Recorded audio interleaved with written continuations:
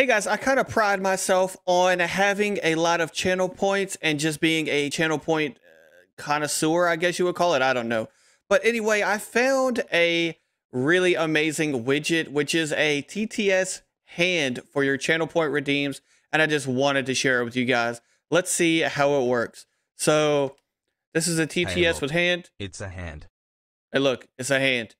Really odd, but I just thought it was really a cool addition to my Twitch stream, and we're going to show you in like 2 minutes. It's not going to take very long, so let's go ahead and get on with the video. Real quick before we begin, guys, I'm GS Sphere. I am a content creator on both Twitch and YouTube, and if you have any issues with any of the tutorials I have on my channel so far, which is like 50 tutorials that you guys can use to increase your, your viewer retention and just your overall experience on Twitch. Well, if you have any issues, though, just go ahead and hit me up on Twitter, Twitch. I'm on Discord. I'm on Instagram. Most of it is just GS Sphere.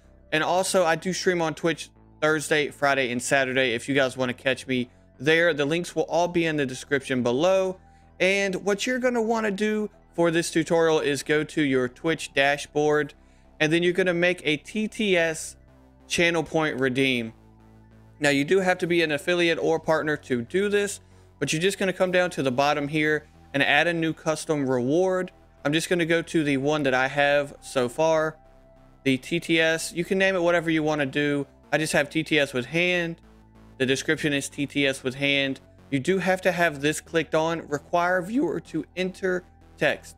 And you have the cost. I personally am going to have it 1,500, possibly more in the future in case it gets spammed. So you can then set a new reward icon. I'm not really going to do all that stuff right now. I just want to show y'all what I'm working with. You can change the background color, skip the rewards queue. You can do this if you want people to not be able to redeem it so that your mods can approve it. You don't want any cuss words on your TTS if you don't want it, or if you don't want any racial slurs, religious slurs, whatever you don't want on your Twitch stream to be TTS, then that's cool. You can have a cooldown and limits. You can limit the redemption cooldown time. So if you don't want anybody to redeem it, you can set that up. You can limit the redemptions per stream. I would personally set this to like 5 or 6 or something. Depends on how long you stream. You could also limit the redemption by user per stream. If you don't want one person to redeem all 5, 6, 7, whatever number you set, you could do that. But anyway, after you set that all up, you're just going to hit save over here.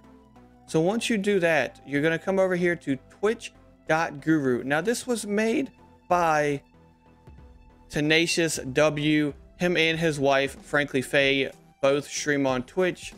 So what you're going to do is go over to the Talking Hand V2. And it's going to ask you to put in your username. I have mine GS Sphere.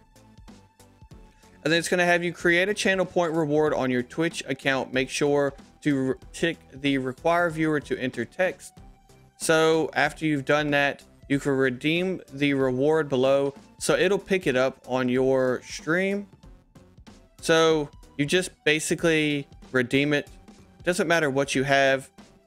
So we'll just kind of redeem it now. Hey, it's a hand. It's probably not going to do anything for it. Oh, apparently it will. So after it does that, it will actually go to the step 3. It'll give you a reward ID. You don't need to change any of this. You can change the voice. I have mine set to Russell, and you can change a sample message if you just want to test it.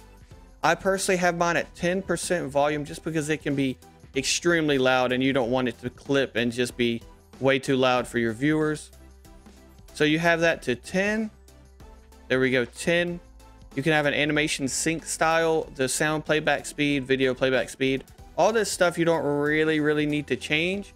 But after you do that, you go to the browser source URL. You can just copy that to the clipboard. And then we're going to come over here to the OBS. So once we get to OBS, you are going to add a browser source. I already have my browser source set up. And you just put in the URL, the width and the height. You don't really need to change. It's pretty much good as it is. And then once you add it, you just test it out. So Twitch tutorial with the hand. Once you redeem it, tutorial with the hand. It's going to echo because you have the browser source open and you also have the web browser open as well. So once we close that out here, it will not do that anymore. So we're just going to do one last test, guys. Test. See, it's only going to do the one time now. So I hope this video did help you guys out.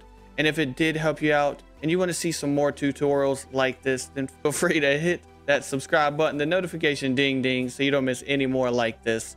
And I will catch you guys in the next video, which just happens to be a really helpful tool named Chatty with using see-through windows in case you have just one monitor like I do and you are trying to Twitch stream and also still be able to see your Twitch chat. So I'll catch y'all in that video. Peace.